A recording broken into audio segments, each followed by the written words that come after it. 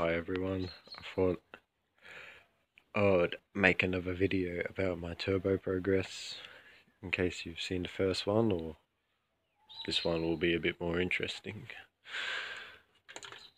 Let's start with so I've had to use this as a breather for reasons. So starting off with here, my engine used to just come out like that or something, and this is all 2.5 inch. Sharp measure. Yeah, so this is just a straight piece of hose for the turbo.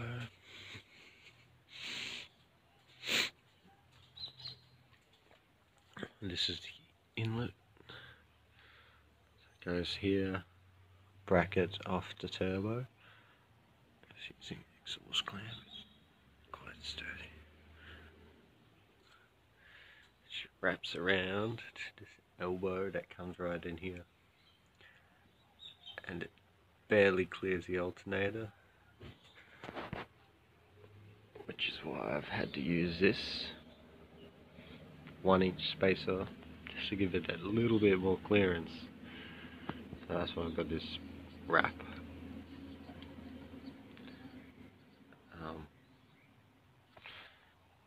Yeah, so the outlet I purchased was this.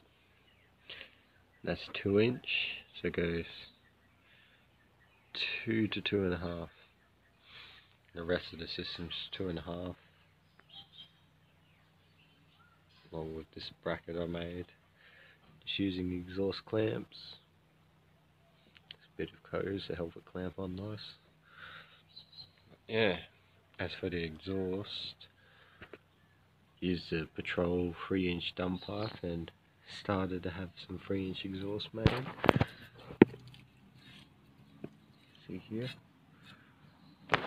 And still keeping the engine brake, even though this part's stuffed. Got it welded on quite nicely. There's only a small size difference between those, so it's only a tiny restriction. My oil pickup.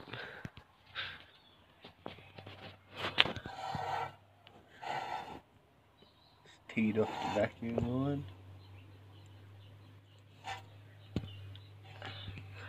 My return, Land Rover, and that's a Patrol bit welded on, and I got a Patrol piece here, but I want to get a solid line to here so they need that elbow. Yes, it runs very well. Stock Patrol boost, whatever that is. And yeah, I'm gonna make one of the driving eventually when it's more complete, but it is drivable now and it goes a lot quicker.